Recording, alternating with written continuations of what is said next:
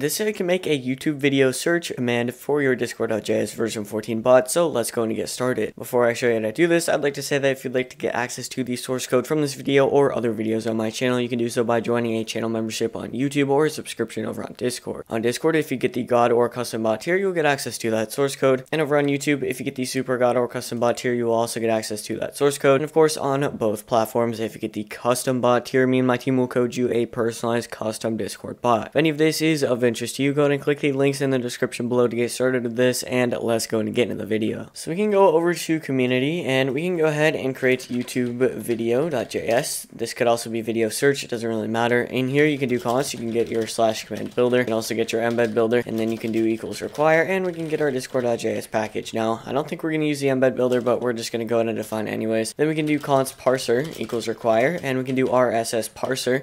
Now you are going to have to define that in your terminal for this to work. We can do const lowercase parser equals new, and we can go ahead and get our parser just like that. Then we can do module.export, so we can open this up. We're going to go ahead and get data, which is going to be our new / command builder. Then we can go ahead and set a name, which is going to be our video search, and we can go ahead and set a description, and we can go ahead and say a search for a video on a YouTube channel, and we can go ahead and add a string option here. We can do option arrow function. We can go ahead and get our option.set name. This is going to be our channel ID. Then we can go ahead and set a description. We can go ahead and say the YouTuber's channel ID, and we can go ahead and set required. We're going to go ahead and make that true. Then we can go ahead and add another string option. We can go ahead and do option arrow function, option.set name. This is going to be our query. This is going to be our description as well. Then we can go ahead and say the keywords you want to search for, and we can go ahead and set required to true. Then we can add a comma. We're going to go ahead and get async executes. We can go ahead and get our interaction, and we can go ahead and open this up. And here we can go ahead and start by deferring a reply. So we can do await interaction.defer reply, and we can go ahead and set informal to true as well. Then we can do const. We're going to go ahead and get our options, and we can set that to our interaction. We can do const query equals options.get string, and we're going to go ahead and get our query string. And then we can also do .to lowercase. So we're going to go ahead and set that string to lowercase, just so we can compare it to the title of the video when we're searching for it, so that there's no capital letter problems there.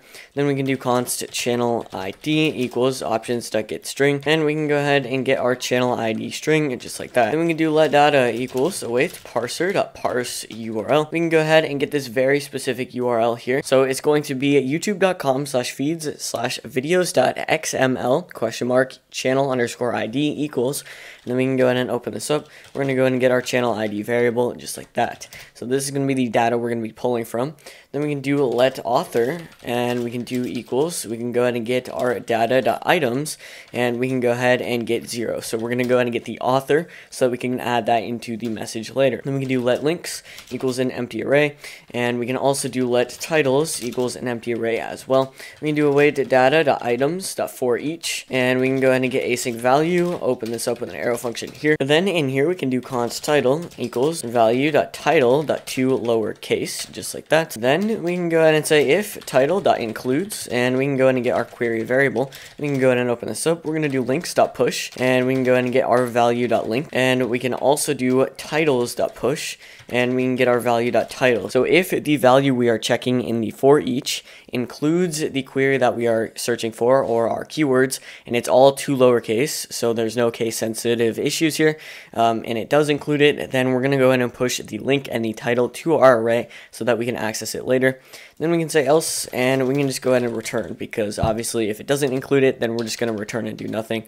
So then after doing that, we can go ahead and come down here, and we can say if links.length equals 0, and we can do or titles.length equals 0. We can go ahead and open this up. We can go ahead and return await interaction.reply. We can say content, and we can go ahead and say there are no, and we can go ahead and bold recent, and we can say videos matching, and we can do \tick. We're going to go ahead and get that query variable, and then we can do on, and we can do author, and we can do s, and we can go ahead and say channel, and we're going to go ahead and set this informal to true as well. And the other thing here is this is going to be edit reply, because we just deferred a reply up here. So then after doing that, we can go ahead and try, and we can go ahead and open this up.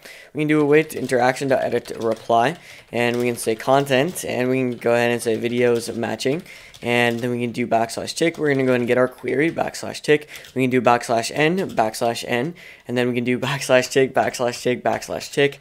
We can go ahead and get our titles.join, and then in here, we're going to go ahead and get a string. We can do a space, \n, just like that. So then after doing that, we can go ahead and finish off the ticks here. So we can do \tick, \tick. So this is going to be formatting it. And then after that, we can do a space. We're going to do \n. We can do space, \n. We can do an arrow here, and we can go ahead and get our links.join. And we can go ahead and get a space, comma, space, just like that. And actually make sure you go ahead and do it in a string. So space, comma, space, just like that. And then after doing that, we can go ahead and do \n.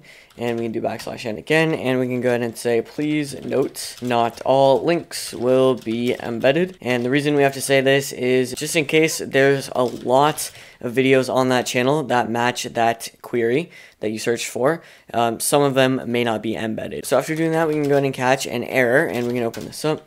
We can just go ahead and return await interaction, edit reply, and we can go ahead and say content, and we can go ahead and say there are, and we can say so many, and we can say videos matching. We can go ahead and get our query variable.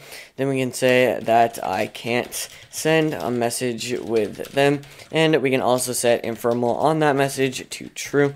So with that, we're actually done with this entire command, so we can go ahead and save the file, restart the bot, and test this out. Alright, so over in the Discord server, we can actually go ahead and test this out. So we're going to go ahead and run our command, so we can go ahead and get video search, and the first thing that we're going to need is our channel ID. So we can go over to YouTube here. I'm going to go to the Mr. Beast channel, and we're going to go ahead and find the About section on this channel. So once we're here, we can go ahead and click on the Share button, and we can also go ahead and click on the Copy Channel ID.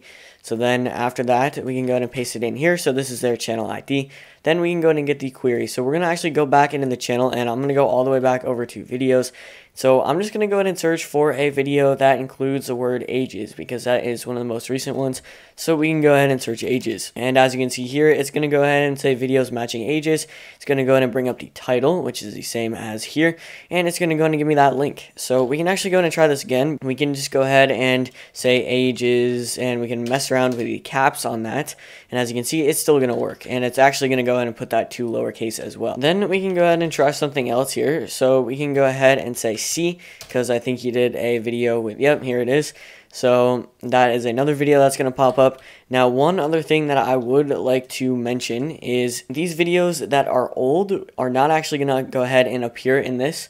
And the reason is, for some reason, the link we're using to get all this data does not have older videos. For example, if I were to search factory, just like that, as you can see, it's going to say there are no recent videos, even though that is a video right here. But if I were to search a more recent video, like we can do video search, and we can go ahead and get the channel ID, we can do here.